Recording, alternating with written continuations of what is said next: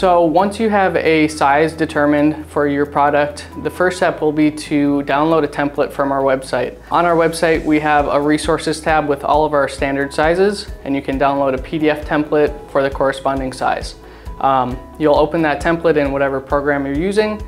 We highly recommend Adobe Illustrator, as that's what we use in-house, and that will look something like this.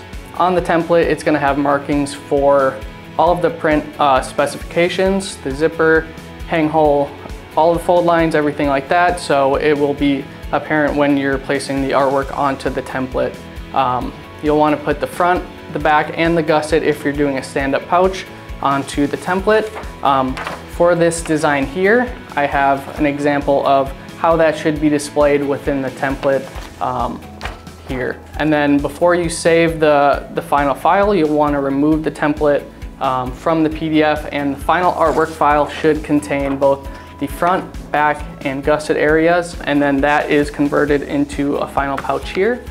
Some things to keep in mind when designing your artwork are going to be the placement of the zipper, the hang hole, the side seals, everything like that. This example is how we print the film behind me here, and you'll notice that it is a continuous print, and so when we go to cut the pouches, it is best if you can have a seamless pattern or a solid color, as when we go to cut, if this side of the pouch is a different color from the opposite side, there may be a little bit of that color showing on the opposite side of the pouch, and that is part of our production tolerances.